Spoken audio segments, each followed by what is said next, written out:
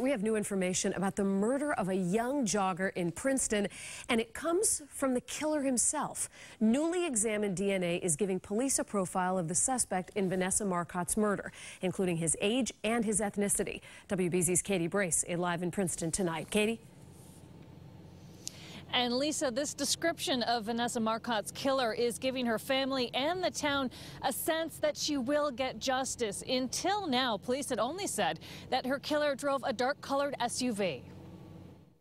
We now have DNA from a person of interest. A major break in the search for Vanessa Marcotte's killer. Stephen Theron is her uncle. We're very enheartened by the fact that this might ultimately be a tool that the DA and the state police can use. At the family's home, an obvious plea for tips, as over 6 months ago on August 7th, Vanessa disappeared while running on Brook Station Road in Princeton.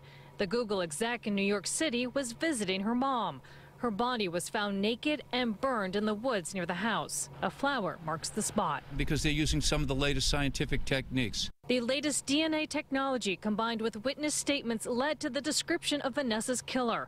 A Hispanic or Latino man in his 30s with a light to average skin tone, average height with an athletic build, shaved head or short hair, and at the time... And would have had scratches about the face, neck, arms, hands, and upper body. The description of her attacker has lifted hopes that officers will make an arrest. We've been pretty discouraged that there hasn't been any progress for a long time. So I'm glad to hear that. I think the whole town is waiting for it, yes. So this is really good news.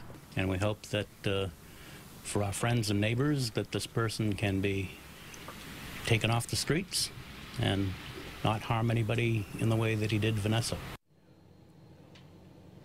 The DNA does not match anyone in the criminal database, and police have also used it to rule out other possible suspects. Reporting live in Princeton, Katie Brace, WBZ News.